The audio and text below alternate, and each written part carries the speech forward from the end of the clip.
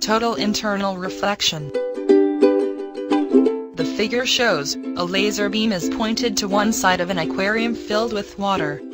At the correct angle of incidence, the laser beam is found to be reflected from the water surface. The boundary between the water and air acts like a perfect plane mirror where total internal reflection occurs. Total internal reflection is the total reflection of a beam of light at the boundary of two medium, when the angle of incidence in the optically denser medium exceeds a specific critical angle. A light ray is allowed to enter the curved face of a semicircular glass block, as shown in the following diagram. When the angle of incidence is 0 at the glass air boundary, the ray emerges without deviation. When the light ray is inclined at an angle of incidence, I, it is bent away from the normal since it is traveling from a denser to a less dense medium. As the angle of incidence increases, the angle of refraction of the emerging ray also increases. When the critical angle C is reached, the refracted ray passes exactly along the glass air boundary. The critical angle is defined as the angle of incidence in the denser medium, for an incident ray to be refracted at 90 degrees in the less dense medium.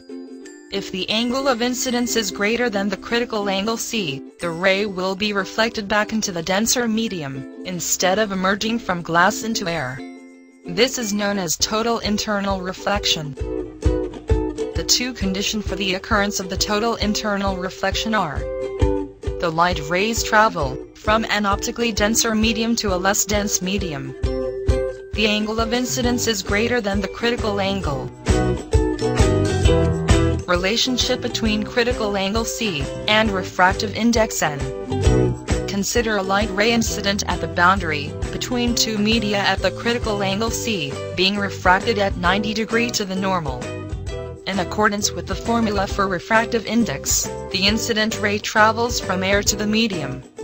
Thus, the path of the ray of light is reversed as shown in the diagram. Light traveling in reverse direction at an angle of incidence of 90 degrees will be refracted along the same path at an angle of refraction equal to C.